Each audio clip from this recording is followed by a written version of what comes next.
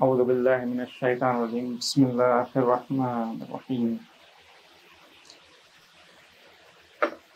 ઝહરા નો આભાર માનું છું કે મને મોકો આપ્યો કંઈક બોલવાનો, સ્ટુડન્ટ્સને ગાઈડ કરવાનો. અને લાસ્ટ યર અમે આવ્યા હતા અહીંયા, બહુ સારો પ્રોગ્રામ હતો અને આશા છે કે થોડી ઘણી જે કાંઈ મેં ગાઈડન્સ આપી હતી સ્ટુડન્ટને કામ લાગી હશે. ગયા વખતનો મારો જે ટોપિક હતો એ હતો મોટિવેશનનો, કે હું મારી લાઈફની સ્ટોરી બતાડું અને સ્ટુડન્ટને સમજાવું કે કેમ એક છોકરો, એક સામાન્ય પરિવારનો છોકરો, એક ગરીબ ઘરનો છોકરો સારામાં સારું એજ્યુકેશન લઈને સારી પોઝિશનમાં પહોંચી શકે છે.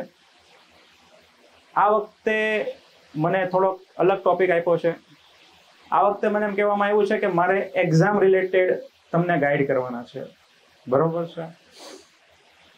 તો જે મને યાદ નથી તમારામાંથી કોણ લાસ્ટ ટાઈમ હતું, અને જે નવા હોય એક નાનું એવું ઇન્ટ્રોડક્શન આપી દઉં. કેમ કે જ્યારે તમે કોઈ સ્પીકરને સાંભળો, કોઈ વક્તાને સાંભળો, તો તમને ખબર હોવી જોઈએ કે તમે કોને સાંભળી રહ્યા છો.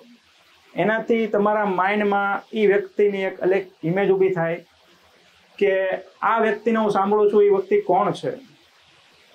હું યાસીન મર્ચન્ટ મહુવાથી સોફ્ટવેર એન્જિનિયર છું. થ્રુ આઉટ સ્કૂલમાં ફર્સ્ટ આવતો હતો, ક્લાસમાં ફર્સ્ટ આવતો હતો, કોલેજમાં, યુનિવર્સિટીમાં ફર્સ્ટ હતો, આખી યુનિવર્સિટીમાં ફર્સ્ટ રેન્ક ભાવનગર યુનિવર્સિટીમાં. અને અલહમદુલિલ્લાહ પ્રોફેશનલ ફિલ્ડમાં પણ સારું એવું કામ કર્યું છે.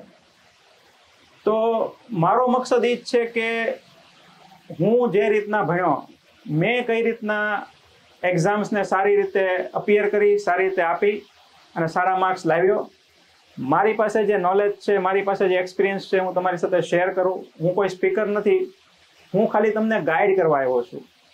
અને મારો દાવો છે, ગેરંટી છે, તમે મને 30 મિનિટ શાંતિથી એકદમ ધ્યાન રાખીને સાંભળી લ્યો, તમારી મહેનત બચી જશે. તમે જે ખોટી ડિરેક્શનમાં, ખોટી જગ્યાએ મહેનત કરો છો એક્ઝામ માટે, એજ્યુકેશનને રિલેટેડ, તમને બધી ખબર જ છે, તમારી પાસે સિલેબસ છે, તમારી પાસે બુક્સ છે, તમારી પાસે ક્વેશ્ચન પેપર્સ છે, બધું છે, ટીચર્સ છે જે તમને ગાઈડ કરે છે. તમને ખાલી રાઈટ ડાયરેક્શન જોવે છે. ઘણીવાર કેવું હોય, આપણી પાસે સારામાં સારી ગાડી હોય, સારામાં સારો ડ્રાઈવર હોય, બરોબર છે, પણ હું મારે આવવું છે ઉના, હું નીકળી જાઉં ભાવનગર રોડ ઉપર, તો હું કોઈ દિવસ ઉના પહોંચવાનો નથી. ઉના આવવું છે તો મારે ડાયરેક્શન ઉના તરફની લેવી પડે, રાજુલા થઈને ઉના આવવું પડે. તો મારું કામ છે તમને રાઈટ ડાયરેક્શન આપવું. હું કોઈ ટીચર નથી, કોઈ સ્કૂલમાં ભણાવતો નથી, મને તમારા કયા સબ્જેક્ટ છે એ ખબર નથી. હું જે ભણ્યો છું, મારી જે ટેકનિક્સ હતી, હું કઈ રીતે માર્ક્સ લાવતો હતો, એ મારે તમને કહેવાનું છે. તમારે એની પરથી નક્કી કરવાનું છે કે તમારે આની પરથી શીખી અને કઈ રીતના માર્ક્સ લાવવા. મારો ટોપિક છે ફંડામેન્ટલ્સ ઓફ એક્ઝામ્સ પ્રિપેરેશન. એક્ઝામની તૈયારી કરવાના ફંડામેન્ટલ સિદ્ધાંતો. શરૂઆત કેમ કરવી? બરોબર છે? આપણે કેવું કરીએ છીએ ખબર છે? આપણે બુક આવી, ખોલ્યું, વાંચવા માંડ્યા. એવું નથી. તમે કોઈ પણ કામ કરો, અને આ મારો જે લેક્ચર છે ને, it is not related to your examinations. આ ખાલી એક્ઝામ પૂરતો નથી. તમારી આખી જિંદગીમાં આ સિદ્ધાંતો, તમારા અમારા જે ફંડામેન્ટલ્સ છે, આખી લાઈફ તમને કામ લાગશે જો તમે આને ફોલો કરશો. અત્યારથી ફોલો કરવાનું ચાલુ કરશો, કેમ કે હું હજી ફોલો કરું છું. સ્કૂલમાં ફોલો કરતો હતો, કોલેજમાં ફોલો કરતો હતો, આજની જિંદગી સુધી, અત્યાર સુધી હું એ સિદ્ધાંતને ફોલો કરું છું. અને દરેક વખતે મને કામ લાગે છે. સક્સેસફુલ થવા માટે બહુ જરૂરી છે ફંડામેન્ટલ્સ. કોઈ પણ વસ્તુ, કોઈ પણ કામ હોય, તમારે એના ફંડામેન્ટલ્સ તો તમારા ક્લિયર હોવા જ જોઈએ. બરોબર છે? આ જે ફંડામેન્ટલ્સ છે એમાં આપણે 7 સ્ટેપ્સ યાદ રાખજો, સાંભળજો, અને તમને પછી ટેસ્ટ લેવામાં આવશે, અને જે સાચા જવાબ આપશે એને તમને ઇનામ આપવામાં આવશે. એટલે હું તમને એકદમ ઇઝી કરીને, તમને સ્કૂલના લેક્ચર હોય ને એની જેમ હું તમને સમજાવું છું. એટલે 1 by 1 બધા સ્ટેપ્સ યાદ રાખજો. હું રિપીટ કરતો જઈશ, રિવાઇઝ કરતો જઈશ, તમને મગજમાં બેસે નહીં ત્યાં સુધી હું બોલતો જઈશ. 7 સ્ટેપ્સ. કેટલા સ્ટેપ્સ છે? સાત સ્ટેપ ફોલો કરવાના છે, બરોબર. સિમ્પલ 7 સ્ટેપ ફોલો કરવાના છે. Step number 1 and the most important step, it is called perception. શું વર્ડ છે? પરસેપ્શન. પરસેપ્શન યાદ રહ્યો શબ્દ પરસેપ્શન. પરસેપ્શન એટલે નજરિયો. આપણે કોઈ પણ વસ્તુને કઈ રીતે લઈએ છીએ એને કહેવાય પરસેપ્શન, બરોબર છે. હું અહીંયા પ્રોગ્રામમાં ઊભો છું, મારો નજરિયો છે કે બહુ તડકો છે તો મને ગરમી લાગશે, બરોબર છે. પણ મારો નજરિયો એમ છે કે નહીં, ઓકે છે, કાંઈ વાંધો નથી, તો મને એટલી ગરમી નહીં લાગે. તમારું માઇન્ડનું જે પરસેપ્શન છે ને એ સૌથી ઇમ્પોર્ટન્ટ છે. એક્ઝામ્સ આમ શબ્દ આવે ને એટલે આપણે બધા બી જઈએ, ડરી જઈએ, બરોબર છે. That is wrong perception. તમારે સૌથી પહેલું કામ કરવાનું છે તમારું પરસેપ્શન સુધારો. એક્ઝામ પ્રત્યેનું વલણ, તમારું જે નજરિયો છે એ સુધારો. તમે એક્ઝામથી ડરવાનું બંધ કરી દો, સૌથી પહેલું કામ કરો, બરોબર છે. ભણતરથી ડરો નહીં. You can run away from exams, you can not escape from exam. તમે ભાગો પણ છુટકારો તો ને, પરીક્ષા તો દેવાની જ છે, એક્ઝામ તો તમારે અપિયર કરવાની જ છે, તો ભાગીને કોઈ મતલબ નથી. Face it, fight it, win it. એને ફેસ કરો, ફાઇટ કરો અને જીતી જાઓ, બસ. બીજો કોઈ રસ્તો નથી. તમારું પરસેપ્શન એકદમ ક્લિયર હોવું જોઈએ કે એક્ઝામ આવે છે, મારે તૈયારી કરવાની છે, મારે સારી રીતે લખવાનું છે અને મારે એક્ઝામ સારી રીતે પાસ થવાની છે, બરોબર. ડર કાઢી નાખો. આ કોઈ ડરવા જેવી બાબત નથી. સૌથી પહેલું કામ શું કરશો તમે બધાએ? પરસેપ્શન તમારો ક્લિયર કરો. નજરિયો તમારો એક્ઝામ પ્રત્યેનો બીક કાઢી નાખો, ડર કાઢી નાખો. કાંઈ આપણે નથી, કોઈનું સાહેબ ખીજાય કાંઈ વાંધો નહીં, મા બાપની એક્સપેક્ટેશન છે કાંઈ વાંધો નહીં, મારું આ લેવલ છે અને મારે આ લેવલથી આગળ આવવાનું છે. કોઈના દબાણમાં, કોઈના પ્રેશરમાં પોતાની બાઉન્ડ્રી સેટ ન કરો કે આટલા પર્સન્ટેજ તો લાવવા જ પડશે, પાસ કેમ થાશું. કોઈ જાતના ક્વેશ્ચન્સ મગજમાંથી કાઢી નાખજો. સિમ્પલ છે, 7 સ્ટેપ ફોલો કરો, ડેફિનેટલી સક્સેસફુલ થશો.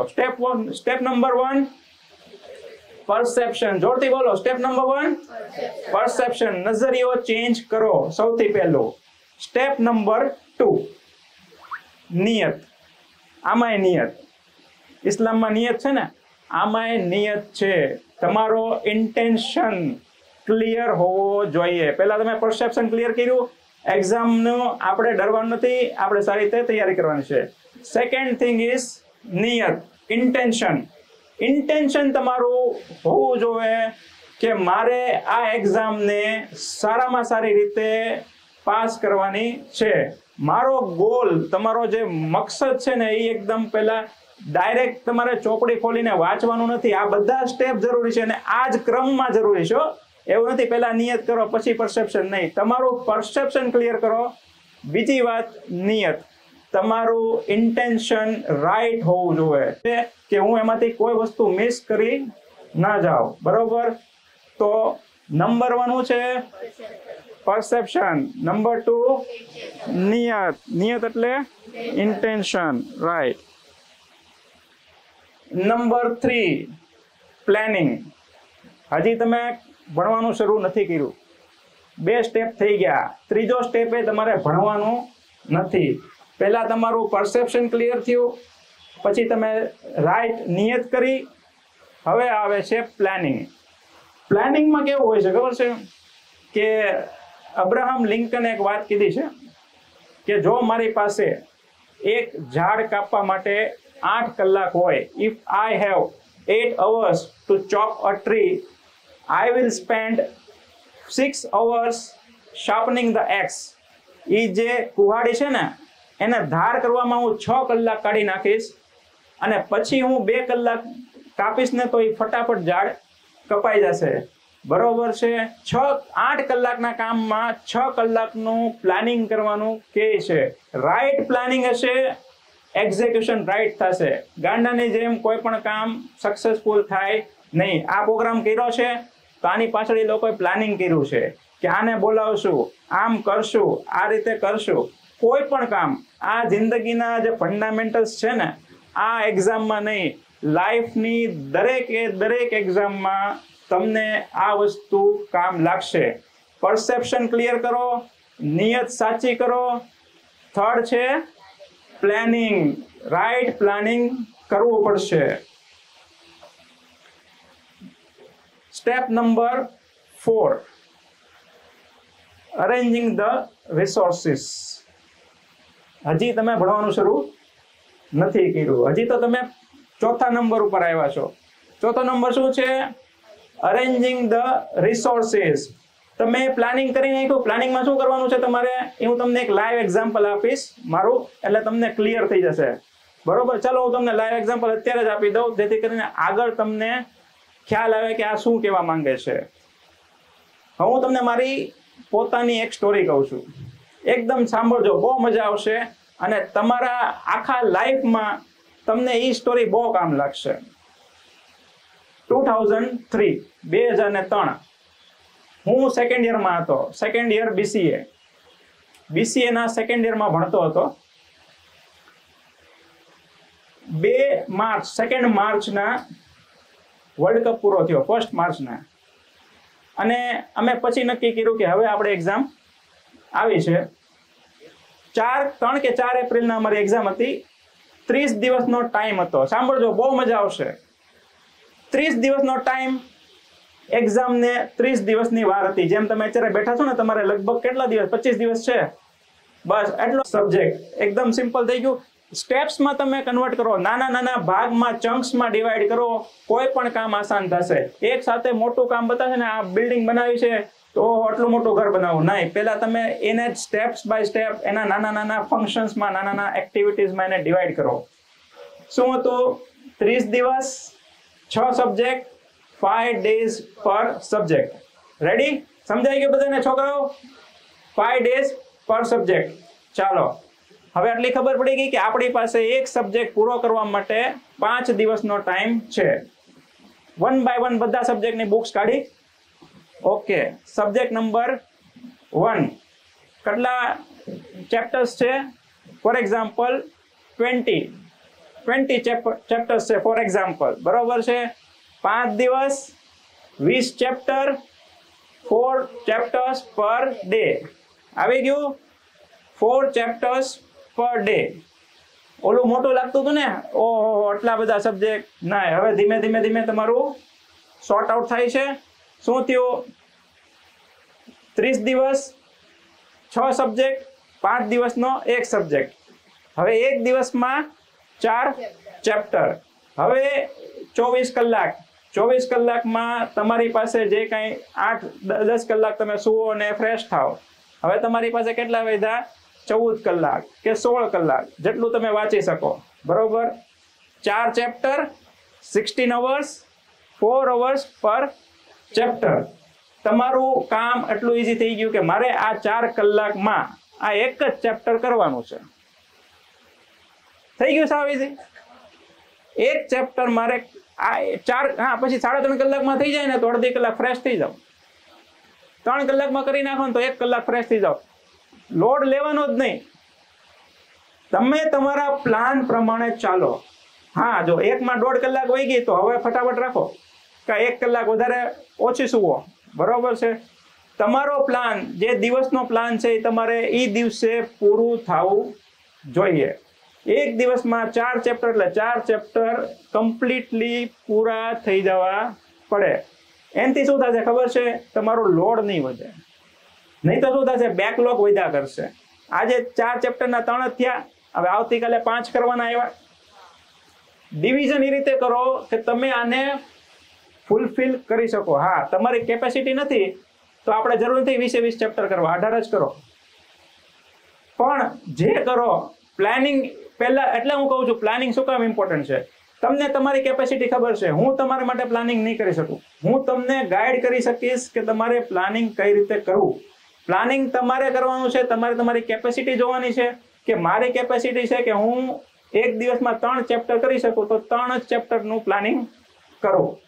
તો પછી તમારે શું કરવાનું? 1.5 મહિના પહેલા શરૂ કરવાનું, 2 મહિના પહેલા. ટાઈમ તો ટાઈમ છે તમારી પાસે. કાંઈ એવું તો નથી કે છેલ્લો 1 મહિનો જ હોય. બરોબર છે? તમારે વર્ષ શરૂ થાય ત્યારે જ આખા વર્ષનું પ્લાનિંગ કરી નાખો તમે. કેટલો ટાઈમ લાગે મને એમ કે તમારા મેથ્સમાં કેટલા સબ્જેક્ટ છે સર, કેટલા ચેપ્ટર્સ છે? 15 20, બરોબર. આખા વર્ષમાં 20 ચેપ્ટર કરવાના છે, બરોબર છે ને? બહુ મોટો ટાઈમ છે ને. તમે 8 મહિનાનો ટાઈમે ગણી લો વેકેશન કાઢીને, બરોબર. 8 મહિનામાં 6 સબ્જેક્ટ કે 7 સબ્જેક્ટ, ખબર નથી, 6-7 સબ્જેક્ટ જે હોય, એક સબ્જેક્ટને 1 મહિનો મળે, આખો 1 મહિનો મળે છે. એક સબ્જેક્ટ માટે 30 ડેઝનો ટાઈમ મળે છે.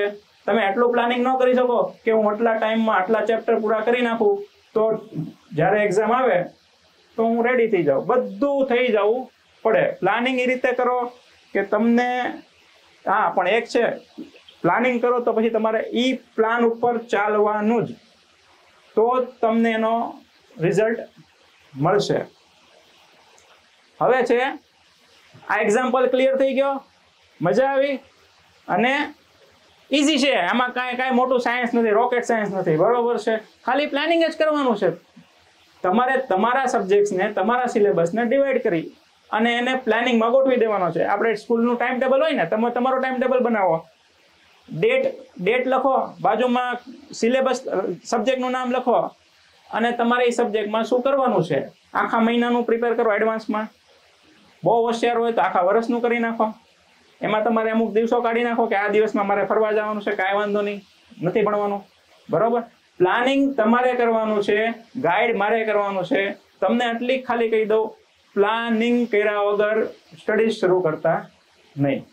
તો તમે રાઈટ ડાયરેક્શનમાં જશો અને રાઈટ લેવલ ઉપર તમને સક્સેસ મળશે. હવે આપણે પાછા પોઈન્ટ નંબર 4 ઉપર આવી જઈએ. Point number 4, arranging the right resources, બરોબર છે. હવે તમને કીધું એમ તમે આ ડિવાઈડ કરી નાખો, આમ કરી નાખો, તેમ કરી નાખો. હવે તમે લખ્યું કે ભાઈ આ સબ્જેક્ટમાં મારે આ દિવસે આ કરવાનું છે, તો એની તમારી પાસે નોટ્સ છે, તમારી પાસે બુક્સ અવેલેબલ છે, તમારે જે સ્ટડી કરવું છે તમારી પાસે ક્વેશ્ચન એન્ડ આન્સર્સ છે, તમારી પાસે કોપીઝ છે કે નથી, એ તમારે અરેન્જ કરી રાખવું પડે. લાસ્ટ મોમેન્ટ કેવું થાય, એન્જિનિયરિંગના છોકરાને ખાસ એવું હોય, રાતને છેલ્લી રાતે છે ને યાદ આવે, અરે ભાઈ ઓલું બુક્સ તો નથી મારી પાસે, આની તો ઝેરોક્સ લેવા જવું પડશે, આ કન્ટેન્ટ મારી પાસે નથી. એ ન થવું જોઈએ. બધી વસ્તુ બિફોર હેન્ડ તમારા હાથમાં હોવું જોઈએ. પ્લાનિંગ કરો, પ્લાનિંગમાં તમને ખબર પડી જ જશે કે આ તારીખે અથવા આ દિવસે આની મારે જરૂર પડવાની છે. એ દિવસ પહેલા તમે એ વસ્તુ, એ રિસોર્સ અરેન્જ કરીને રાખો. હવે સૌથી ઇમ્પોર્ટન્ટ પાર્ટ, એક્ઝિક્યુશન. સૌથી પહેલું શું કર્યું તમે? નંબર 1 પરસેપ્શન ક્લિયર કર્યું, નંબર 2 નિયત કરી, નંબર 3 પ્લાનિંગ કર્યું, number 4 arranging the right resources. હવે એ બધું ભેગું થઈ ગયું. હવે તમારે કરવાનું છે એક્ઝિક્યુશન. એક્ઝિક્યુશન એટલે હવે તમારે ભણવાનું શરૂ કરવાનું છે. હવે તમારે એની ઉપર એકચ્યુઅલ અમલ કરવાનો છે, એક્શન લેવાનું છે, બરોબર? ઓકે, એમાં હું તમને થોડુંક ગાઈડ કરું. હું જે રીતે કરતો હતો, તમારે તમારી રીતે છૂટ છે. બધાને પોતપોતાની અલગ અલગ સ્ટાઇલ હોય ભણવાની, બરોબર છે. અમારું કેવું હતું ખબર છે કે અમારું 5 સ્ટુડન્ટનું ગ્રુપ હતું, ફ્રેન્ડ્સ હતા 5. એમાં હું ટીચર હતો અને 4 મારા સ્ટુડન્ટ હતા, બરોબર છે.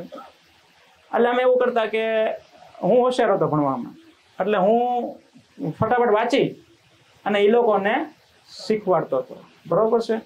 તમને ખબર છે એક વિલિયમ ગ્લેસર કરીને એક મોટો માણસ છે, એણે એક કોટ બહુ સારું લખ્યું છે અને આ બહુ જરૂરી છે, સાંભળજો. Students learn 10% of what they read. તમે જે વાંચશો ને તમને ખાલી 10% યાદ રહેશે, બરોબર. 20% ઓફ વોટ દે હિયર, બરોબર છે. તમે કોઈ બોલશે, ટીચર બોલતા હોય ને તમે સાંભળો ને તો તમને 20% એમાંથી તમે યાદ રાખશો. 30% ઓફ વોટ દે સી, બરોબર. તમે કોઈ વિઝ્યુઅલ જોવો છો ને, મુક્તાનામું જોવો તો તમને ખ્યાલ આવી જાય કે આ વ્યક્તિ આમ બધા સીન તમને યાદ રહી જાય, બરોબર. 50% of what they see and here, બરોબર. હું અહીંયા બોલું છું, તમે મને જોવો છો અને સાંભળો છો, તો મારી વાત તમને 50% યાદ રહી જશે કે યાસીન સર ઉભા હતા, એણે આ વાત કીધી હતી, બરોબર, આ મને યાદ છે. 70% of what is discussed with others. તમે 4 જણા મળીને ડિસ્કશન કરશો ને તો એમાંથી તમે 70% યાદ રાખી શકશો. 80% of what they experience personally. તમે પર્સનલ કોઈ એક્સપિરિયન્સ કર્યો છે ને, તમે જે લેબમાં એક્સપેરિમેન્ટ કરો, ટીચર એમ કે તમે આમાંથી આમાં નાખો એટલે આ પીળું થઈ જશે, આ પિંક થઈ જશે, એ તમે જ્યારે કરીને ચેક કરો ને તો તમને યાદ રહી જાય, હા મેં આ કેમિકલમાં નાખ્યું હતું ને તો એનો કલર પિંક થઈ ગયો હતો. એ 70% 80% તમને એ તરત મગજમાં બેસી જશે. એન્ડ સૌથી important 95% of what they teach two someone else. મને ઘણા પૂછે ને what is the secret of your success, so this is the secret of my success. 95% of what I ટોટ to my friends, જે મેં મારા ફ્રેન્ડને શીખવાડ્યું એ સમયમાં, એ મને યાદ રહી ગયું, બરોબર. એટલે તમે જ્યારે ગ્રુપમાં ડિસ્કશન કરવા બેસો અથવા સ્ટડી કરવા બેઠો, એક ટીચર બનાવો જે હોશિયાર હોય, જેને ખબર પડતી હોય, જેને વાંચતા આવડતું હોય, એ તમને બધાને સમજાવે. જેમ ટીચર તમને સમજાવે ને, હું તમને સમજાવું છું ને, એમ એ તમને સમજાવશે. એક ટોપિક લ્યો ફોર એક્ઝામ્પલ, બરોબર છે, કોઈ પણ એક ટોપિક લ્યો, એ ટોપિકમાં વિશે બુકમાં શું લખ્યું છે એ તમને શીખવાડશે. જેટલું તમે ટીચ કરીને એકબીજા સાથે ડિસ્કસ કરીને ભણી શકશો, સિમ્પલ માણસો છો છોકરા કરીને વાંચ્યા જાય, બુક વાંચ્યા જાય, એમ ઈ નોટ ધ રાઈટ વે, બરોબર છે. હા, તમે એકલા છો, તમારે કોઈ સાથી નથી, તો તમે પોતાની જાતને શીખવાડો. એમ ઘણીવાર હું એકલો બેઠો ને તો હું બુક લઈને બેઠો ને તો હું વાંચતો જાઉં. હા, students learn 10% of the read. એટલે જે છોકરાઓ, પછી એનો ટ્રાન્સલેશન કરો કે જે છોકરાઓ 10% સાંભળે એ, એટલે હું મારી જાતને શીખવાડી દઉં. એટલીસ્ટ હું કોક તો મળ્યું મને શીખવા માટે, હું મારી જાતને શીખવાડું એટલે હું ટીચર અને હું સ્ટુડન્ટ અને હું સમજી ગયો કે આ શું કહેવા માંગે છે, બરોબર છે. અત્યારે હું તમને 7 પોઈન્ટ કહું છું, તમે ધીમે ધીમે યાદ રાખતા જાઓ, તમને બધા યાદ રહેશે. પહેલો પોઈન્ટ કયો હતો? પરસેપ્શન. બીજો intention. Third is planning. Fourth is resources. Fifth is execution. બરોબર, આ એક્ઝિક્યુશન ચાલી રહ્યું છે અત્યારના, બરોબર છે. હવે સ્ટડીઝ છે ને, તમે ઘણા અમે સ્ટુડન્ટ જોયા છે. અરે તમને કહું, એક બહુ મજાની વાત કરું, ખરેખર તમને કદાચ યકીન નહીં આવે, બિલીવ નહીં થાય. સેકન્ડ યર BCA મેં તમને જે વાત કરી, અમે જે આ જે બધું થયું એ મારે કેટલા પર્સન્ટેજ હશે? જો આખું વર્ષ કાંઈ નહોતું વાંચ્યું, 3rd માર્ચ પછી વાંચવાનું શરૂ કર્યું, 4th એપ્રિલના એક્ઝામ હતી, 1 મહિનાનો ટાઈમ હતો, બરોબર છે. તમે જસ્ટ ગેસ કરો મારે કેટલા પર્સન્ટેજ કોલેજમાં કેટલા પર્સન્ટેજ આવ્યા હશે? એની ગેસીસ? 85. બીજું કોઈ? 88% હતા મારે કોલેજમાં, 88%, બરોબર. યુનિવર્સિટીનો રેકોર્ડ હતો, ભાવનગર યુનિવર્સિટીમાં રેકોર્ડ પર્સન્ટેજ સાથે હું ટોપ આવ્યો હતો, યુનિવર્સિટી ફર્સ્ટ આવ્યો હતો એ વખતે, બરોબર છે. અમારે એમ કહેવાતું કે યુનિવર્સિટી ટોપ લાવવું હોય ને તો 70% 75% લાવવા પડે. મેં 88% લાવીને હું યુનિવર્સિટી ફર્સ્ટ આવ્યો હતો. એ આ વર્ષમાં, આ જે હું તમને કહું છું ને, ક્રિકેટ વર્લ્ડ કપ આખો જોયો, બધી મેચ જોઈ, આરામથી જોઈ, પણ right planning, right steps follow કરીને તમે ઓછા ટાઈમમાં સારામાં સારું રિઝલ્ટ લાવી શકો એ મેં પ્રૂવ કર્યું છે. મારા મા બાપ એમ કે છે, મેં તમને કોઈ દી વાંચતા નથી જોયો. મારા મધર ફાધર છે ને, મારા પેરેન્ટ્સ, એ એમ કહે છે કે મેં તને કોઈ દિવસ સ્ટડી કરતા નથી જોયો, તું એટલું બધું સારું પરફોર્મ કેમ કરો છો?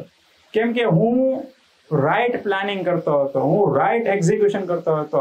જરૂરી નથી કે તમે 18 કલાક સુધી બુક લઈને બેઠા રહ્યો તો જ તમે પાસ થઈ શકો.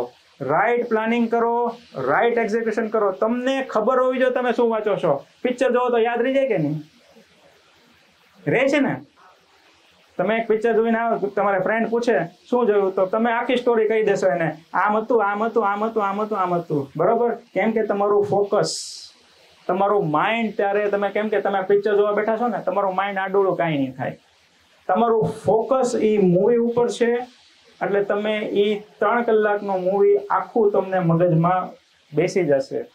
સૌથી ઇમ્પોર્ટન્ટ વસ્તુ, જ્યારે તમે એક્ઝિક્યુટ કરશો, તમે ફોકસ રાખી અને પોતાને જાતને શીખવાડો, તમારા ફ્રેન્ડ્સને શીખવાડો, એ રીતે સ્ટડી કરો કે તમે જે વસ્તુ વાંચો છો એ તમે સમજ્યા કે નહીં. પહેલા તમે જાતને તો તમે નક્કી કરજો કે હા હું આ વાંચી ગયો, ફટફટ કરતો વાંચી ગયો. વેલ structure preparation, one at a time, breaking, નો.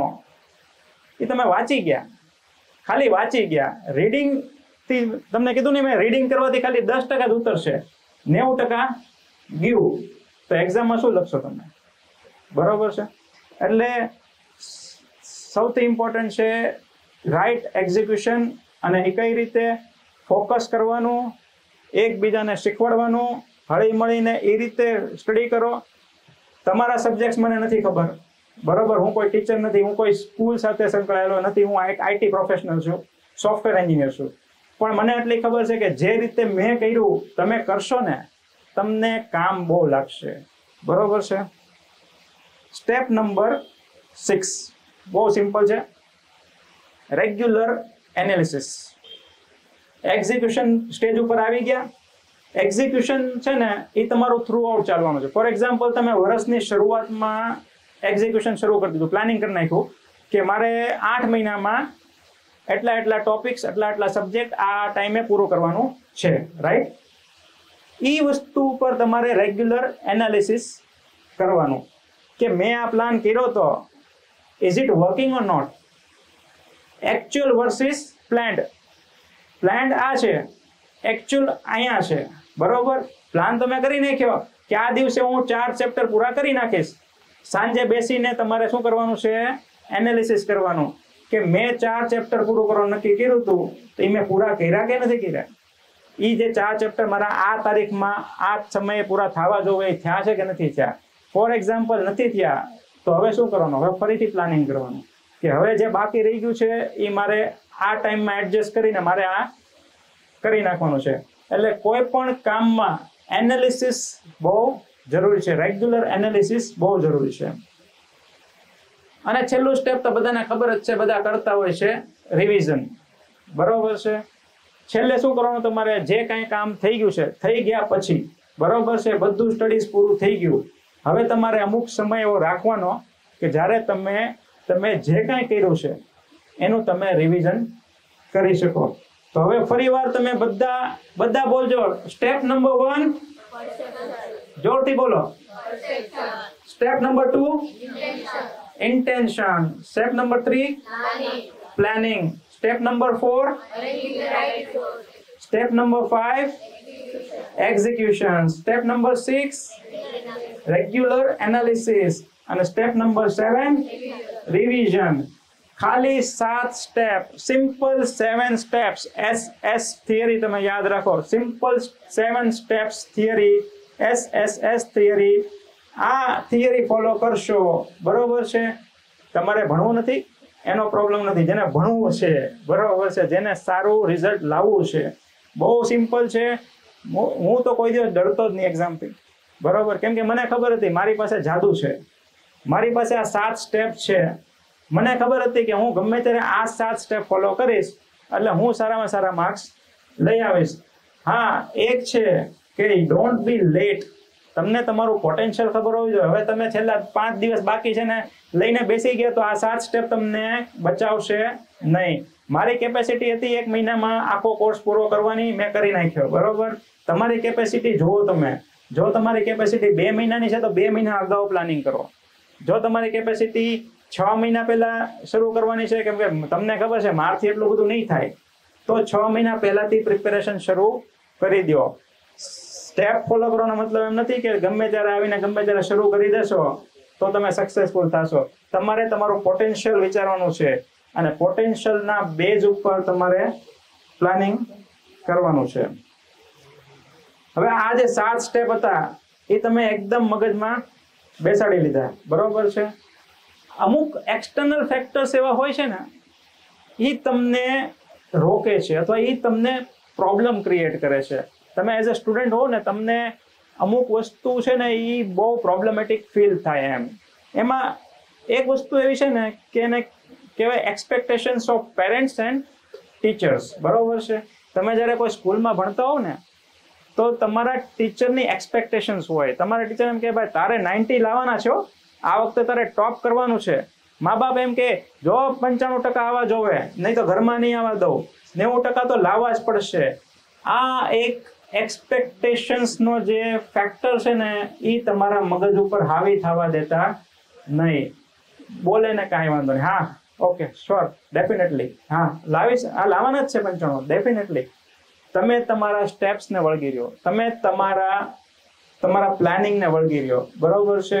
ઉતાવળમાં કે કોઈ પણ જાતના ભયમાં, કોઈ પણ જાતના એક્સટર્નલ ફેક્ટર્સના કારણે તમે તમારો પાથ છે ને એમાંથી ડાયવર્ટ નહીં થતા. બીજો ઇમ્પોર્ટન્ટ પોઈન્ટ છે જે મેં તમને કીધું, સ્લીપ. આખી રાત જાગીને સ્ટડીઝ કરવાની જરૂર નથી, બરોબર છે. વ્યવસ્થિત પ્લાનિંગ હશે ને, રોજની 2 કલાક ખાલી ભણશો ને, ડેઈલી 2 hours a day, બરોબર છે, ડેફિનેટલી 90% તો આવે જ. મને તો ઘણા અમારી ક્લાસમાં ફેલ થતા ને તો મને એવું વિચાર આવતો, આ ફેલ કેમ થઈ શકે એમ, હું મહેનત કરીને ફેલ ન થઈ શકું એમ. એટલે ફેલ થવાની મહેનત કરું ને, કોશિશ કરું ને, તોય ફેલ ન થાય. આ તો આવડે છે, ઓલું તો આવડે છે, આ ક્વેશ્ચન તો ઈઝી છે, આ તો આવડે છે, આ બી આવડે છે, આ તો લખી નખાય. ફેલ કેમ થવું એમ મને એ નથી ખબર, છોકરો ફેલ કેમ થઈ શકે. આટલો નાનો એવો સિલેબસ, બરોબર છે, અને આટલો બધો ટાઈમ, તમને 10 મહિનાનો ટાઈમ આપે ને મેથ્સમાં તો કે 10 ચેપ્ટર, 20 ચેપ્ટર, 25 ચેપ્ટર કેટલું હોય. તમે યાર એટલું ન કરી શકો એમ. હા ચલો તમારે બધું ન થાય પણ પાસ તો થઈ શકો ને. પાસ થવામાં ક્યાં પ્રોબ્લેમ થાય છે એમ. પાસ થવું એ બહુ ઇઝી છે. ખાલી 2 કલાક 3 કલાક તમે મહેનત કરશો ને આરામથી પાસ થઈ જશો. ને હું તો એમ તો કહું છું કે તમે સારામાં સારા માર્ક્સ સાથે પાસ થશો. એટલે ઊંઘ સાથે, સ્લીપ સાથે કોમ્પ્રોમાઇઝ નહીં કરવાનો. રાતના ટાઈમે સૂઈ જવાનું, સવારે વહેલા નમાઝના ટાઈમે ઉઠી અને પાછું ભણવાનું શરૂ કરી દેવાનું. બીજો ઇમ્પોર્ટન્ટ પોઈન્ટ, અવોઇડ કોમ્પિટિશન. દેખાદેખી નહીં કરવાની. ઓલો મારી આગળ નીકળી ગયો, હું આની આગળ. તમને કહું, હું સેકન્ડ યરમાં હતો ને, આમ તો કોલેજમાં હતો ને, તો અમારી એક કોમ્પિટિટર એક છોકરી હતી, હું ફર્સ્ટ એ સેકન્ડ દર વખતે, બરોબર છે. ને હું છતાં એની સાથે કોમ્પિટિશન નહોતો કરતો.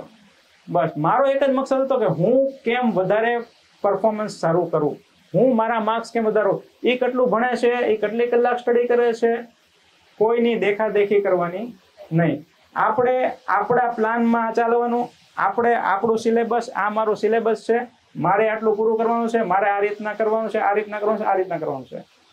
કોણ કયું શું કરે છે, કોણ કેટલું આગળ નીકળી ગયું, કોને ટેસ્ટમાં વધારે માર્ક્સ આવી ગયા. ફોર એક્ઝામ્પલ આપણા પ્લાનિંગમાં મેથ્સ હતું નહીં ને મેથ્સની ટેસ્ટ આવી ગઈ, આપણે ફિઝિક્સ કે બીજો કોઈ સબ્જેક્ટ ભણતા હતા, કાંઈ વાંધો નહીં, આ વખતે એને વધારે માર્ક્સ આવે. હું મારા પ્લાનમાં ચાલું છું, મારું મેથ્સ તો થઈ ગયું, બરોબર છે. અલ્ટિમેટ ગોલ શું છે, ફાઇનલ એક્ઝામમાં સારું પરફોર્મ કરવાનું છે.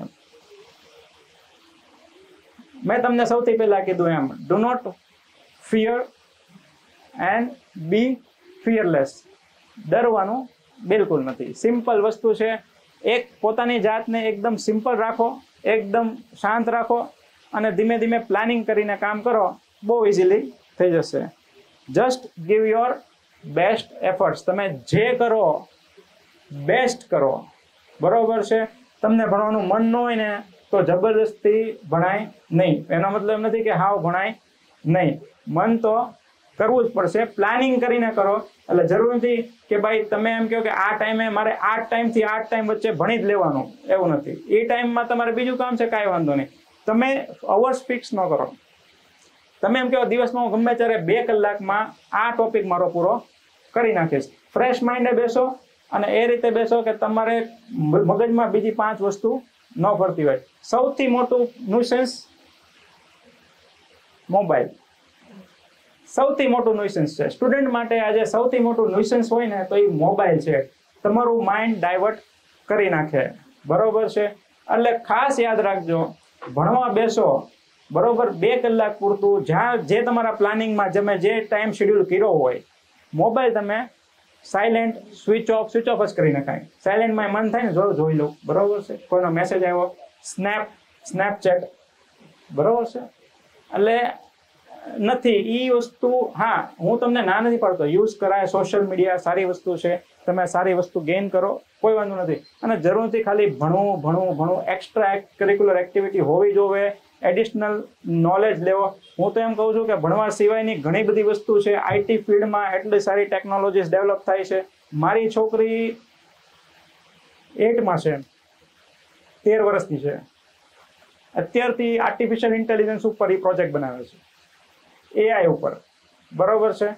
એટલે એના મગજમાં અને સ્કૂલમાં તે સારું ભણે છે. શી ઇઝ અ રેન્કર, સ્કૂલમાં બી રેન્કર છે, સાથે સાથે એઆઈના કોર્સ ઓલું કરે છે, એ સ્ટડી કરે છે.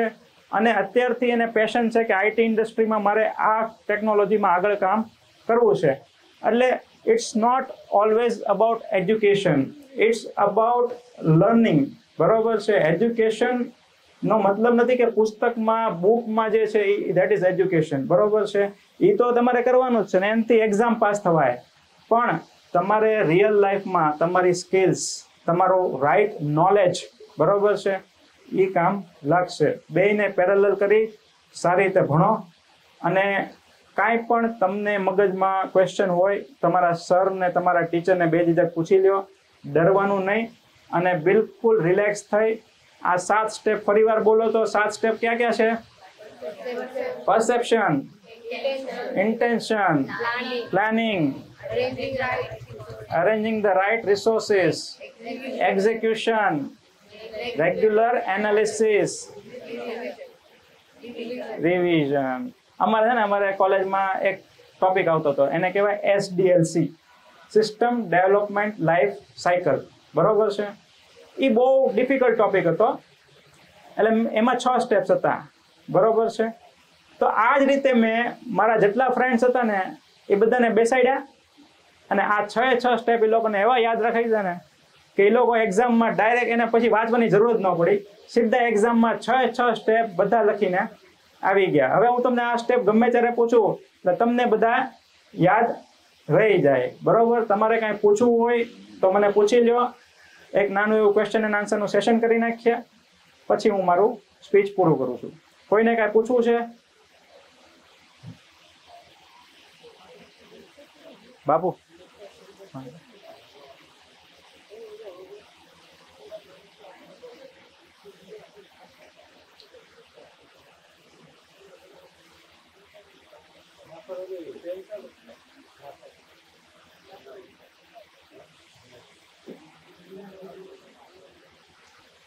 કોઈને કાંઈ પૂછવું છે? કોઈને કાંઈ ક્વેરી નથી? હજી પ્લાનિંગ કરશો પછી યાદ આવશે. ઓકે, લાસ્ટ ટાઈમનો એક કોન્સેપ્ટ છે જે હું રિવાઇઝ કરવા માંગુ છું અને બહુ જરૂરી છે. ખબર નહીં કે આ વખતે કોણ હતા લાસ્ટ ટાઈમ? કોણ હતા આમાંથી? 1 2 તમે એ તો તમે હતા સ્ટુડન્ટમાંથી કોઈ 2 સ્ટુડન્ટ હતા, 3 હતા, બરોબર. લાસ્ટ ટાઈમ મેં એક બહુ ઇમ્પોર્ટન્ટ કોન્સેપ્ટ કીધો હતો, કોઈને યાદ છે? એની પર આપણે ઘણી ચર્ચા થઈ હતી. 3 વર્સિસ, નથી યાદ રાખતા? બહુ સારો, બહુ ઇમ્પોર્ટન્ટ કોન્સેપ્ટ છે તમારી માટે, લાઈફ ચેન્જિંગ કોન્સેપ્ટ છે. 3 વર્સિસ 67. હું ફરીવાર રિવાઇઝ કરું છું એટલા માટે કે ઘણા બધા સ્ટુડન્ટ નવા છે અને તમારી માટે બહુ જરૂરી છે. કોન્સેપ્ટ છે, સાંભળજો બધા. 3 વર્સિસ 67, બરોબર. કોઈને યાદ છે? તમને યાદ છે આપણે શું ડિસ્કસ કર્યું હતું? કાંઈ યાદ નથી, બરોબર છે. ઓકે, હું તમને કહી દઉં છું. 3 વર્સિસ 67. તમારી જિંદગીના 70 વર્ષ, કેટલા? 70 years ઓફ એવરેજ લાઈફ. માણસ એવરેજ 70 વર્ષ જીવે. એમાં તમારા એજ્યુકેશનના 3 વર્ષ, SSC, 11th, 12th, બરોબર. એક તરફ તમારી આખી જિંદગીના 67 વર્ષ, 67 years. એક તરફ તમારી લાઈફના 3 એજ્યુકેશનના યર, SSC, 11th અને 12th. હવે તમે નક્કી કરો તમારે 3 વર્ષ મહેનત કરવી છે કે આખી જિંદગી મહેનત કરવી છે? 67 વર્ષ મહેનત કરવી છે કે 3 વર્ષ મહેનત? લોજિક શું કહે છે? 3 વર્ષ મહેનત કરવી સારી કે 67 વર્ષ મહેનત કરવી સારી? આજે હું 10th 11th 12thમાં મહેનત કરી ને એન્જિનિયર થઈ ગયો, કોમ્પ્યુટર એન્જિનિયર, તો આરામની જિંદગી જીવું છું, બરોબર. બંગલો, ગાડી, આનો એશ આરામ, બરોબર છે. અને જો હું ન ભણ્યો હોત, 3 વર્ષમાં ધ્યાન ન દીધું હોત, તો આજે હું કોઈ કારખાનામાં સાદી એવી નોકરી કરતો હોત, બરોબર છે. તો 3 વર્સિસ 67 તમે કોઈ પણ જગ્યાએ જાઓ આ કોન્સેપ્ટ ખાસ યાદ રાખજો. અત્યારના તમે આમાંથી એસએસસી માં કેટલા છે? 10th માં એક, બરોબર છે. તમારી પાસે ટાઈમ છે હજી, બરોબર છે. 12th વાળા બધા 12th વાળા છે, 11 12th વાળા છે, એટલે તમારો તો ટાઈમ હવે ઘણો બધો નીકળી ગયો. પણ એસએસસી વાળા ખાસ ધ્યાન આપે. એક તરફ તમારા 3 વર્ષ છે, એક તરફ તમારી 67 વર્ષની જિંદગી છે. તમારે નક્કી કરવાનું છે કે 3 વર્ષ ઇમ્પોર્ટન્ટ છે મહેનત કરવાના કે 67 વર્ષ મહેનત કરવી જોઈએ, બરોબર છે. Thank you very much. Thank you for listening me.